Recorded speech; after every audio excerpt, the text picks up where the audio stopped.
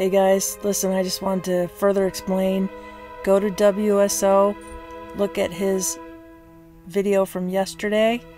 It's called Dual Orb Shot or Flare plus Debugging something or other. Anyway, the clip that I am going to show here I think might be a match for Daryl Conan's video where Steve featured that about what looked like maybe lens flares at first.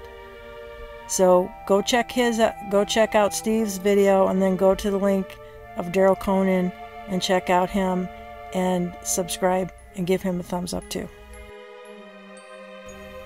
So I just wanted to mention something else here. I'm inside Final Cut Pro and I was going to do a video on how I do editing, how I find these objects.